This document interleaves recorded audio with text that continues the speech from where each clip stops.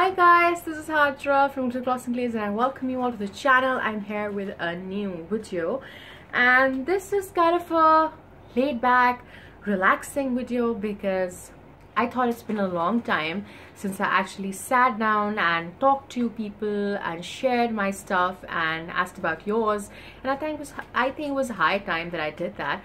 So here I am. Today I'm gonna tell you all about my struggle with anxiety and headaches, and yeah, if anybody out there is going through the same thing, I hope this helps, and if you are interested, please keep on watching. Before I tell you what I go through, I have to tell you the history of how this all started. So basically, I've always been the kind of person who takes up a lot of pressure and a lot of tension, and it just makes me work. It just makes me a faster person. I mean, I make better decisions, and I just thrive under pressure. I feel that if I have a lot of pressure on me, I kind of do stuff more quickly and better, and that just is weird, but here it is. So now for a long time, pressure has been something which has driven me, and I love the thrill of it, I guess. But now it has just taken up this bad, ugly shape of anxiety, and I wanted to share this with you guys because I know there are so many people out there who are going through it, and on camera, on such videos, we kind of look so different than a normal person that somebody who's looking out there would think, wow, I mean, what a life, girl. You are living the life, and you've got what you love, and you do what you love. How do you get anxiety? And I just want to tell you that, as is true for any other disease, as is true for temperature or sore throat or all the things, all the wrong things that go in your body, or you know, your body faces, you just don't ask someone, how do you get a temperature? I mean, why do you have a sore throat? I mean, you don't ask people that. So why would you ask, how do you have anxiety? Because this is something that just happens to you. You don't ask for it. I mean, yes, your lifestyle it does play a part, but usually it's just something which just happens to you through circumstances or stuff like that. I mean, usually tragedies, but a lot of people don't even have any tragedy and they still feel anxious or have depression. So it has nothing to do with you. It's just this weird phenomena. It's just any other disease that happens to you. So don't feel like you're alone ever, because there's so many people who are going through it, and me being one of them. My mom passed away around 4 years back. That was the time I actually started feeling the burden of the pressure that I was in, because before that I would be in pressure and my mom would just help me out and my dad would just help me out, and still I have the best dad in the world. I have the best husband. I have the greatest in-laws. I mean, I have such supportive people who are so helpful in, you know, not judging me, I guess, because that's the whole point. Somebody who's going through it is most afraid of getting judged and being able to weak when it's so hard to talk about it and, you know, accept that you have it and get attention for it, or get any advice for it, or any therapy for it, any medicines for it, because that's how our society is. So I have great father and a great family, but the void that my mom left could never be filled, and it just is there. It just can never go away. So that kind of stirred up a lot of emotions in me. I see mother and daughter duos doing stuff, and I just miss her so much, and that started this thing in me that I miss her so much, and I don't want my daughter to go through what I am going through. Although that's crazy, right? But that was the beginning. I mean, I have a daughter, and I just felt that I'm gonna die and she's gonna be left alone, and she'll feel like I do because I do feel alone a lot of times. I mean, that's weird. I never cry with this stuff because I am strong, you guys. I mean, if I'm talking to somebody about anxiety, I would never cry. But somehow, because there's nobody in front of me and it's kind of, I'm talking to myself, I feel I am. Anyways, that's how I felt, that if something happened to me, what would happen to her? Because she's so young and everybody needs their mom.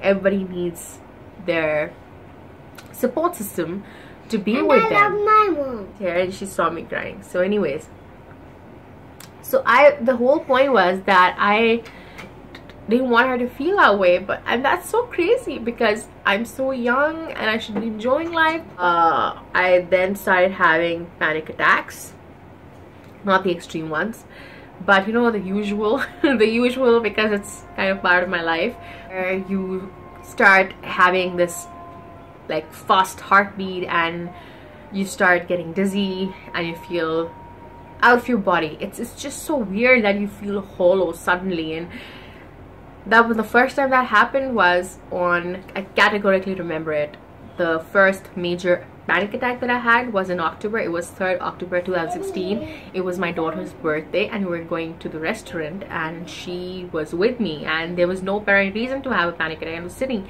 and I suddenly felt like I cannot breathe. I mean, I'm breathing, but I felt that I'm not breathing, and that's so weird to express or tell anybody because I was just so scared. I thought I'm gonna just faint and I'm gonna die, and the world is gonna end right now for me. And then actually what happened is my husband took me to a hospital in the emergency room and they checked everything. They said, you're fine, it's just anxiety, don't stress yourself out, blah blah blah, all the things that people say.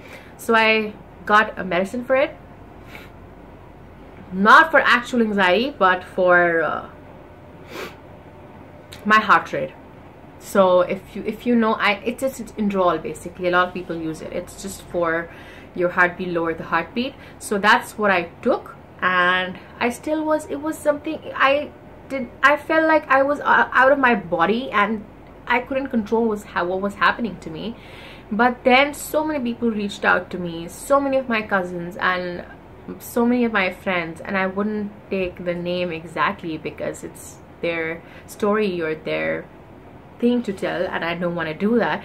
But I, for the first time, saw that so many people are going through this shit, and not even outside the family, they are in my family, and you know, they're facing so much, and I shouldn't feel like I'm alone. And that just gave me the strength to keep walking. But I wasn't getting any better. I wouldn't go out in a car. I had just completely stopped going out. I was scared to sit in a car for more than 2 minutes because I thought that's where it all happened, so it probably will happen again. And every time I sat, I would think about all that stuff, and it just happened again. So I stopped sitting in the car. Whenever I would go out, my palms would start sweating and I would start sweating, and it was horrible, and I do not wish it on anybody. But then I decided that I need to go see a doctor because that's not the life I want to live, and that's not the life I want to teach my daughter to live. And I don't want her to see me like this because that's just not an option. How could she, what kind of person or how strong would she be if she sees me like that all the time? And I couldn't take her outside. I couldn't go out with her to play because I was just so afraid. And I thought, that's it. The person who played the most important role in all this was my husband. He was just so supportive, and he was just there. I mean, he would push me and tell me to do things and go out because he knows that I loved going out. I am a very extrovert person. I love going out, meeting people, enjoying parties, shopping. So one day he just sat me down and he's like, what the hell are you doing with your life? What do you want? If you don't even try, how do you know you can't do it or you can do it? Just go out. And if that happens, it happens. Know that you will survive it because it won't kill you. It will just make you stronger. And that's when it clicked. It was like, yeah, that's true. I want to do it. I want to go out and I'm gonna see what happens, and whatever happens, I'll just face it. And that was the first time I went after ages, almost after 4 or 5 months. I missed so many important occasions. So that was when I actually decided that I want to do something about it, and I can't live my life like that. I went to a doctor, told him what is happening to me. He's like, a lot of young people are going through it. It's cool, you'll be fine. You just have to maintain a healthier lifestyle, reduce your weight, get on track, be healthy, and focus on your health. That's most important. Just don't think about that stupid stuff. He didn't say it that way, but I could feel it. So yeah, he gave me some pills. So I take some medicines to kind of help with it. They're not the strongest of medicines, but they're like a very minor anti-anxiety pills, which I have to take for a few more months, and hopefully I'll get off them sooner or later. I don't mind if that helps. So the basic point of telling you this is that you need to get yourself checked if you feel that you are having anxiety or depression or stuff like that, because there's no shame in it. I know our society is so mean and so bad, but I think it is becoming more accepting of people who have mental illness and who have anxiety, who face all these things. I think if you go out and get yourself checked, that's for you. You make your lifestyle better, you make the standard of your living better, and that's the most important thing. I mean, you get only one life, and if you don't enjoy it to the fullest, what's the point? And that's how I see it. And as far as headaches are concerned, I started having them after my daughter was born. So around 5 years now, we are in a steady relationship. They come really often when I'm more tensed, but sometimes they even come twice a week, sometimes every day, sometimes 4 times a month.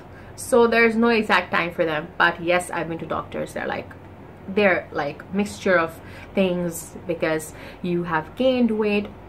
Just a disclaimer, I was way slimmer when I was unmarried. After Zahra, I gained weight. So it was a mixture of gaining weight and then anxiety and then all the weird digestive problems and stuff like that. So the headaches are my constant partners, going nowhere. But yeah, I've known how to control them. I feel it and I pop a pill, not like the bad ones, you guys. I am not an addict, so I take usually Panadol for it, stuff like that, the minor ones. I'm not in the high leagues yet, and I hope to never get there. So that's my way of controlling it. And when I have a headache, I just try to not see the mobile that much, go to sleep, put a cool ice bag on my head and just relax. Try and relax. That helps. And sometimes it's so much that I have to go to emergency room and get the injection for it, for the pain.